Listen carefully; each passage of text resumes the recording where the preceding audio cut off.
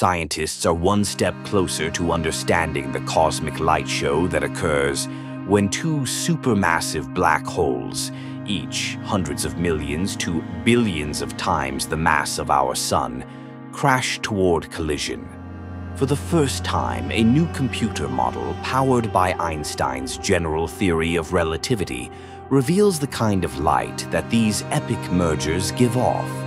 The simulation shows that the glowing gas around these black holes emits mostly ultraviolet, UV, and X-ray light, much like we see from active black holes in galaxies today.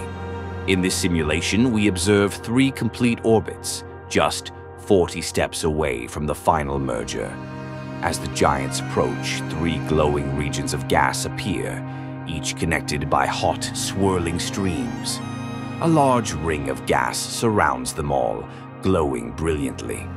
This new model doesn't just show us a spectacular light show. It could help scientists identify real black hole collisions in the universe. Stay tuned for more cosmic discoveries.